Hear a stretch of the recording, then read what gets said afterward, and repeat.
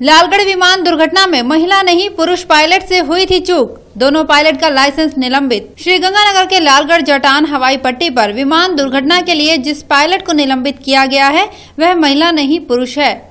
Supreme airlines की जांच में मुख्य पायलट प्रियांक रॉय से प्लेन लैंड करवाने में चूक होना माना गया है। यह रिपोर्ट नागरिक उड्डयन महानिदेशालय डीजीसीए को दिए जाने के बाद डीजीसीए की ओर से पायलट प्रियांक रॉय और पायलट शिवानी महलावत का लाइसेंस भी निलंबित कर दिया गया है। डीजीसीए के निदेशक एएसएफटी एमजे सिंह ने लाइसेंस निलंबन आदेश जारी किया है। सुप्रीम एयरलाइंस के सीईओ अमित अग्रवाल ने स्पष्ट किया है कि विगत मंगलवार को लालगढ़ हवाई पट्टी पर जो विमान दुर्घटनाग्रस्त हुआ था उसका मुख्य पायलट प्रियांक रॉय था। उन्होंने उन खबरों को गलत बताया है जिसमें मुख्य पायलट महिला होने की जानकारी दी गई थी।